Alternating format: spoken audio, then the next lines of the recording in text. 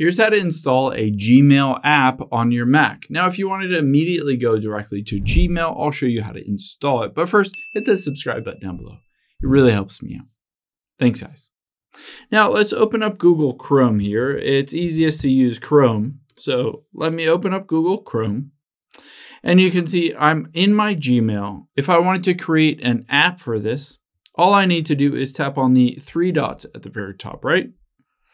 And then I'm going to go down to Cast, Save, and Share. There are two different options here. One is you can hit Create Shortcut, and then you can just name this Gmail and hit Create. This creates the shortcut on your desktop. You can see it right here. However, if you wanted it to be an app that you put in your dock, that is an option as well.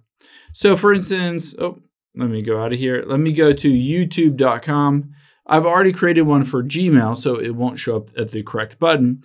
But once you're on your Gmail, again, you're going to tap the three dots, go to Cast, Save, and Share, and you'll see an option that says Install Gmail, or in this case, Install YouTube.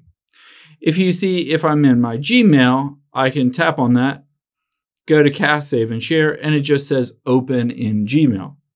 Once I tap on that, you can see it opens up my Gmail as an app. It's right here in the dock. Now, if I want to save it in my dock, I can just right-click on it, go to Options, and hit Keep in Dock.